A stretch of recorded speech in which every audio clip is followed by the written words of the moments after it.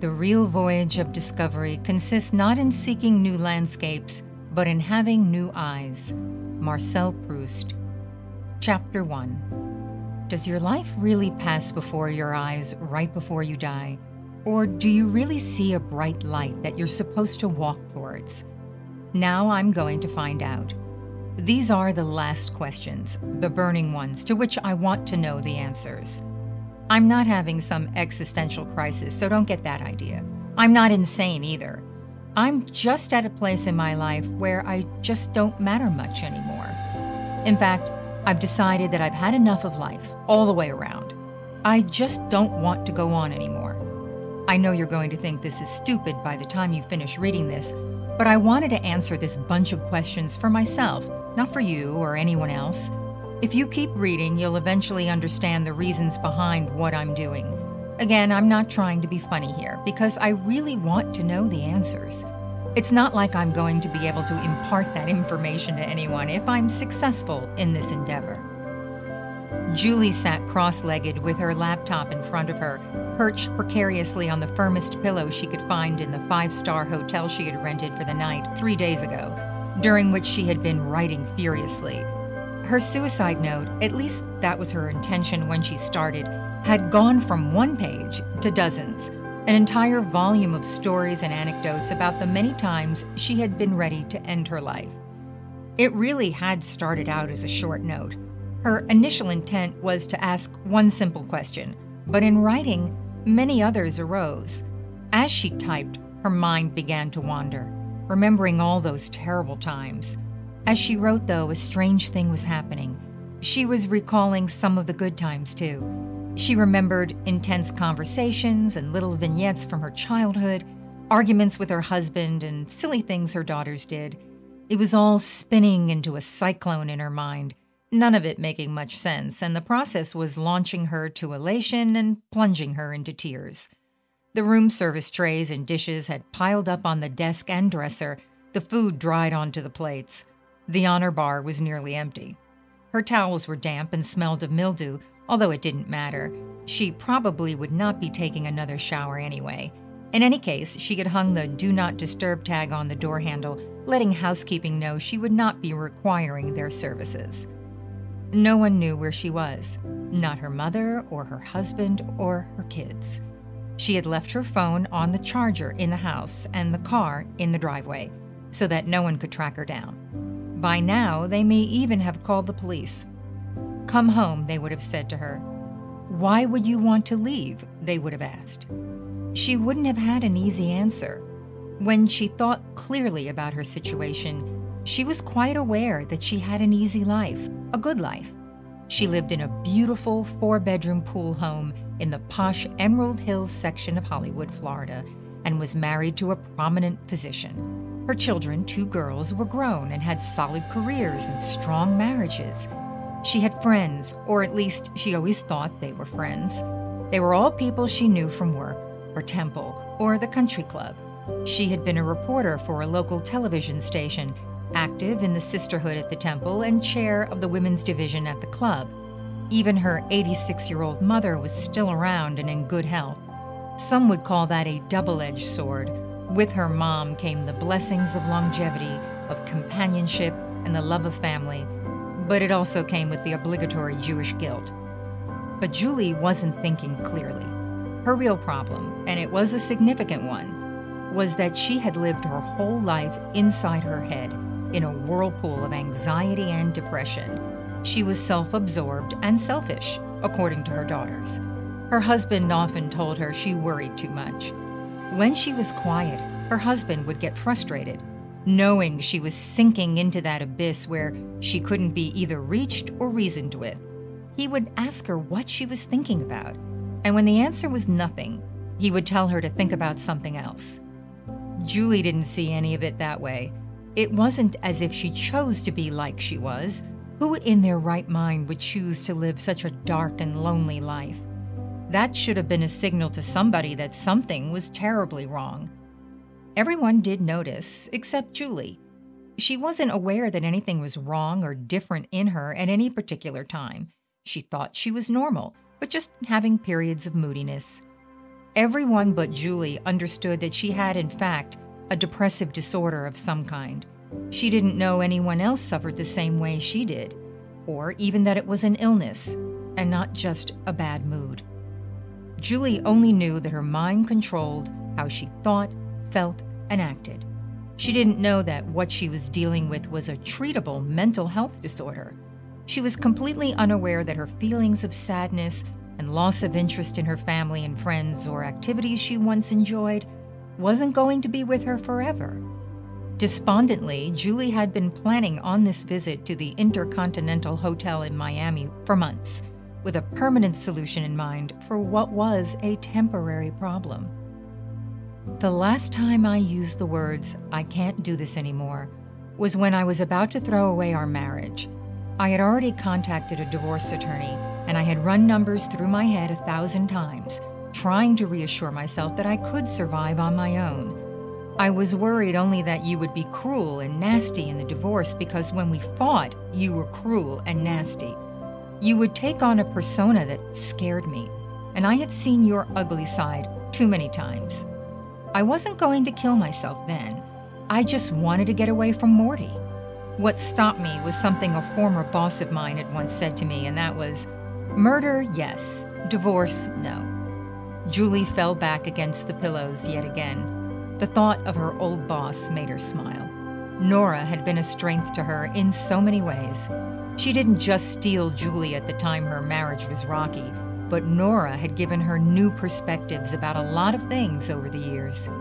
As she laid back against the pillows this time, she noticed her own stench. She decided that maybe she should take a shower after all. Sitting back up, Julie saved her work and turned off the laptop. Cautiously, she moved it to the side of the bed and tried to stretch her legs out. Her knees were stiff and cracking. She had no idea what time it was, or even what day. She had been sitting like that for hours, pecking away at her old work-issued computer. It was obsolete, so they let her keep it when she walked away from the station. At one point, she had worried that they would be able to track her location with it, so she disabled the internet and location apps, and by so doing, she figured she would be okay. You can't even run away from home in peace these days with this frickin' technology. When she attempted to stretch out and swing her legs over the side of the bed, she laughed to herself and wondered how she would ever climb out on the ledge if she can't even climb off the bed. Her body had begun to defy her a long time ago. She had started sprouting a few gray hairs in her early 30s, but she accepted this as genetics. Her dad had gone completely white by the time he was 40. What she was having trouble getting used to was being exhausted all the time. Ever since she went through the change, her energy level has been uncharacteristically low. And now, if she sits in one place for more than a few minutes, she creaks like the Tin Man. Gradually making her way to the luxurious bathroom, Julie disrobed, dropping one article of clothing with each step. She found herself reflecting on the thousands of times she must have reprimanded Allie and Sophie for doing the same thing. They were such slobs. They never put anything away when they were finished with it. The piles of clothes on the floor of their rooms probably had 3 or 4 layers to them. And you know what? So what? What was the big deal? The clothes eventually made it into the laundry, and both of my girls keep beautiful homes now. Oh well, maybe at the time I thought that was good parenting. It took a while for the hot water to make it up to the higher floors, even in luxury hotels. Julie didn't mind waiting. There was no rush. Some of her ramblings in her suicide note had started her thinking that maybe she had a bit more to write. There were some things she hadn't said yet, some unfinished business. She reminded herself that her daughters had come a long way over the years, but maybe they would need her when they started their own families. Maybe not. Maybe I hadn't done such a great job with my own life, so who am I to give guidance? They are way more well-adjusted than I am. Julie's older daughter had always been very pliable and easy. She did what she was told and never really had to be punished or reprimanded. Even as a teenager, Allie wasn't too difficult. She dated nice boys who didn't make Morty feel threatened. He would joke that he didn't feel the need to chase them away with a baseball bat. Allie had been an excellent student, was active in a lot of school activities, lettered in 2 sports, and yet still she was a homebody. All the kids gathered at her house, which thrilled Julie and Morty as they were able to keep an eye on them. They even had to force her to go on the class trips to various places around the country. Allie was prone to separation anxiety since she was a baby. I had to peel her off me when she was in daycare and preschool. And it wasn't just the first day. It was like that every day for 3 fucking years. The funny part is she was so easygoing and friendly, I never understood where all that shit came from. Sophie, on the other hand, couldn't wait to get loose. She was more of a challenge from the beginning. She let go of Morty's hand when he dropped her at daycare and never looked back. She was always more adventurous and is, to this day, more well-traveled than both of her parents put together. She made friends wherever she went and knew people on almost every continent. She explored every avenue available to her, and while Julie and Morty wanted her to be more like her sister and bring her friends home, they were a bit intimidated by some of the characters with whom she was associating. They were grateful when she finally settled down and got married, finding love and a career right in Florida. Julie leaned against the marble walls, cheating her arm behind the shower curtain to check the water temperature. She felt a chill. The water can't be taking this long. Maybe I'm a little hungry or dehydrated too, she thought. As the goose flesh became more prominent, Julie took a deep breath. Bunching her shoulders up to prepare for the shock, she pushed the curtain aside and then swung one leg over the oversized tub side. Placing her foot down, she realized the water was just right. She hastily stepped in all the way and positioned herself directly under the shower head. That feels good. I forgot how much I love a hot shower. What has it been, 2 or 3 days since I've done this? Or was it only yesterday? She turned around and glanced at the soap dish. While it wasn't wet, it appeared to have been used. Fine hotels always have obscure brands of shampoo and conditioner, soaps, and all kinds of other things for hoity-toity people to perform their daily ablutions. Just give me my pert and I'm fine. Oh, but this does feel good. Julie let the water run over her head. She stood there under the steamy cascades, her mind wandering back to the days when the kids were still home. She used to love her time in the bathroom. When everyone else had finished showering, when the laundry was done, and when the dishwasher had finished the wash cycle, she would sneak back to her sanctuary, as she called it, and soak in the tub for an hour. She would then let the water run out, stand up and turn on the shower. She would scrub with a scented body wash, primp, and go through all kinds of cleanliness and beauty rituals. That was a long time ago. But what's the point now? I don't have to wrestle with the girls for bathroom time or hot water. Morty barely looks at me now anyway. He's barely ever home. Talk about an empty nest. That house is so quiet all the time. Maybe having a bunch of high schoolers, wacky or not, was better than the eerie silence. Sometimes the echo from the sound of my slippers sloughing along the marble floors towards the kitchen for a glass of wine while waiting for Morty to get home is the only sound in the whole damn house for the whole damn day. She glanced down at herself again. I guess I could take a little better care of myself. I don't remember the last time I bought any new clothes. Everything is stained or torn, except a couple of decent suits I was wearing to work. But now that I've been replaced, I guess that doesn't fucking matter anymore. My shoes, even my good ones, are scuffed. I don't think we even have any polish in the house anymore. It's one thing Morty used to do for me that he doesn't do anymore. Polish my shoes. He used to bring me coffee in bed in the morning. He used to stop and bring me flowers or chocolate on the way home from the hospital. I used to catch him watching me get dressed. Oh well, it's not going to matter anymore now. Julie's stream of consciousness was interrupted by the phone ringing in the bedroom. Nobody knew she was there, so she assumed it was the desk or housekeeping again. She let the phone continue to ring, forcing them to leave a message, since she was still dripping wet. She stood totally naked in front of the steamed-up mirror in the bathroom. She couldn't look at herself in the eye. However, she had no problem being critical of every inch of the rest of her body. She had gained over 80 pounds since she first walked down the aisle to marry Morty almost 35 years ago. She had stopped coloring her hair 6 months ago, leaving it totally gray and lifeless. She now tells everyone she is a purist and refuses to color her hair. That's just an excuse. The real reason was that she had heard that hair dye caused cancer, and Julie was always worried about her health. Julie didn't know why she wasn't more concerned with her appearance. She found herself constantly judging all the other women her age for their liposuction, their Botox, their endless trips to the doctor for yet another cosmetic surgery procedure. They spent thousands on their makeup, gym memberships, and wardrobes. For what? To be ignored by their husbands? Nope, no plastic surgery, no hair color, no need for gobs of makeup. I was supposed to be fine with the way God made me. If it's good enough for God, it's good enough for me. And it better be good enough for everyone else.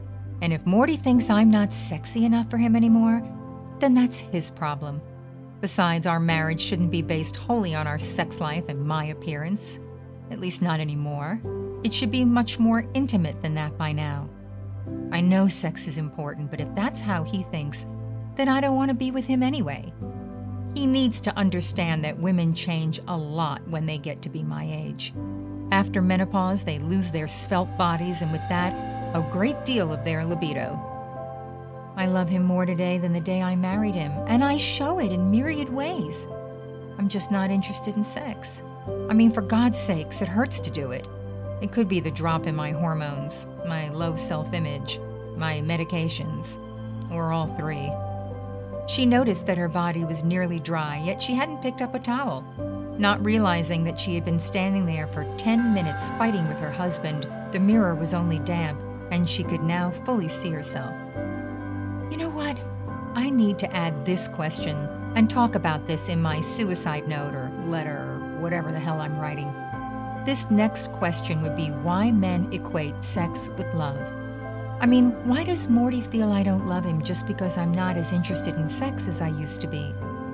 Let me go get this down. I do love him. I do. I'm just not interested in making love. Julie grabbed the robe from the hook on the back of the door. Shoving her arms through the sleeves, she realized that she had left the sleeves inside out the last time she used the robe. Pausing and listening to herself think, she tried desperately to remember the last time she showered. She patted the pockets of what was once a plush white terry robe, packed neatly in a thick plastic bag. Her heart skipped a beat. Her cigarette pack was in there. Did I use the robe yesterday? Did I shower yesterday? When did I go outside to smoke last? Frozen, Julie began rocking back and forth, trying to remember the events that led up to her hanging the robe in the bathroom with her cigarette still in the pocket. The robe still smelled of smoke. This was that same panicky feeling she seemed to be getting more and more often. She couldn't even remember the last time she ate anything, or even how long she had been at the hotel. The mirror was completely dry, as was her hair. She tried to focus in on her face, but without her glasses, she could barely make out the fact that her complexion was pale, her lips gray. She backed up and found her way to the side of the tub and sat on the edge, holding on with both hands. She shook her head like a dog would after coming in from the rain, as if to evoke a memory or two. Oh shit, here I go again. Not realizing how lightheaded she was, that little shake knocked her off balance and Julie fell backwards into the tub. She couldn't hold on to interrupt the fall.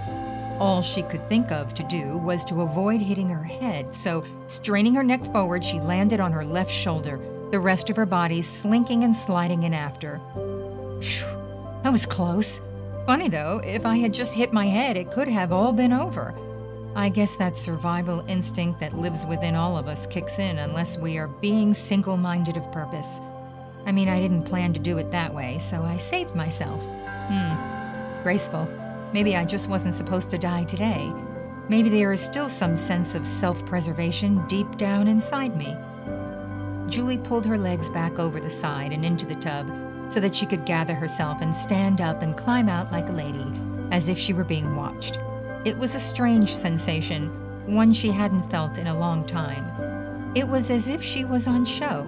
She tried awkwardly to cover her naked body with the robe. Julie had played so many roles in her lifetime, but now she had concluded that she had none left to play. She was no longer a full-time mom, nor a full-time employee, nor a full-time wife, if a wife at all. Hell, even her mother had more on her schedule than she did. Nobody needed her anymore. She was relatively sure nobody wanted her either. She pulled the ties of the robe and loosely tied them together. I just have this great big pity party to which I must go. That's all. This is not so out of the ordinary. Oh wait, now I remember. I had this thing on over my bathing suit when I was checking out the logistics. The damn rooftop pool is only on the 5th floor. 5th floor isn't going to be high enough. I took the smokes with me so I could have a cigarette outside without having to sneak out a side door. Don't want anyone to recognize me. I'm sure by now there's a missing persons report out and my picture has been circulated. Still can't remember how long I've been here. Floppy hats, sunglasses, and bathrobes poolside is not too suspicious. But that wasn't today. It wasn't even yesterday. Wait, what time is it? Julie returned to the bedroom, put her glasses on, and looked at the digital clock at the bedside. 3:15. She then saw the light blinking on the phone. She worried for just an instant that she had been discovered. Blowing the fear off, she dialed the automated message system. Relieved to find they were only concerned that she hadn't had housekeeping in for the 3 days, she called and asked them to send someone up in about a half hour. I'll just leave the room and take a walk down to the pool for a smoke with my disguise. Throwing a bathing suit and the robe on, Julie made a manual note of her shower epiphany, fully anticipating dealing with it in her letter when she came back upstairs. Morty should learn from this, but she was not going to be objectified as a woman anymore. He and his cronies with their trophy wives and their artificial bodies can go fuck themselves. At least Morty hadn't asked for a divorce. Yet. Wait, why do I keep doing that? It's not like it's going to matter tomorrow. I wonder why I keep going back to acting like I'm teaching Morty a lesson. I'm not checking out because I'm angry at Morty or because I want to teach him a lesson. I just hurt inside. I just feel like I don't want to compete with those other women anymore. Or am I the only one competing? Who is competing with me? Does anyone care? Julie grabbed the gray floppy hat that she had gotten at Allie's bridal shower. Her friend Natalie was so creative, having an afternoon tea and having all the ladies dress up. They had all gotten the floppy hats as party favors and played such cute games. It was nice for once to go to one of these things that wasn't all about male strippers and sex or having to reveal deep, dark secrets. Julie paused for a moment. If my daughters knew some of my secrets, I wonder if they would have understood me better. I wonder if they would have had a little Rahmanis or empathy for me. I know they would comprehend better some of the reasons I reacted the way I did to some of the things they went through. Jilted out of her thoughts when there was a loud rapping on the door, Julie sat back on the bed. What part of half an hour didn't they understand? Julie spoke aloud as she grabbed her sunglasses from the nightstand and hastily maneuvered them onto her face with one hand and smashed the hat over her hair with the other. Housekeeping! Just a minute! Julie was immediately relieved. Housekeeping. She decided that since that was a Spanish accent, the lady wouldn't recognize her anyway. She got up from the bed, picked up her beach bag, and slipped her laptop into the main section. She walked over to the door and unlocked all the extra security locks to let in the maid. I'll be at the pool for a little while. Julie breezed past the maid. Yes, Mrs. Yes, Mrs.? So now there's another question. If I feel so misunderstood by the people that are close to me to the point that I end up here, like this, how come this little Spanish lady somehow makes me feel important? All she did was refer to me politely by calling me Mrs. That's her job, I know. Maybe she doesn't want to get in any trouble. Maybe she's one of those illegals. Now I know what the question was that I wanted to write down. The question is, did I? Julie pushed the button on the inside of the elevator, grateful that she was alone, knowing full well that she would remember about the question, and blurted out loud. Oh yeah! She even startled herself. The whole point of this was to answer the question of whether your whole life passes before your eyes right before you die. That's where I left off. I guess I'll find the answer out tonight. Or maybe tomorrow night.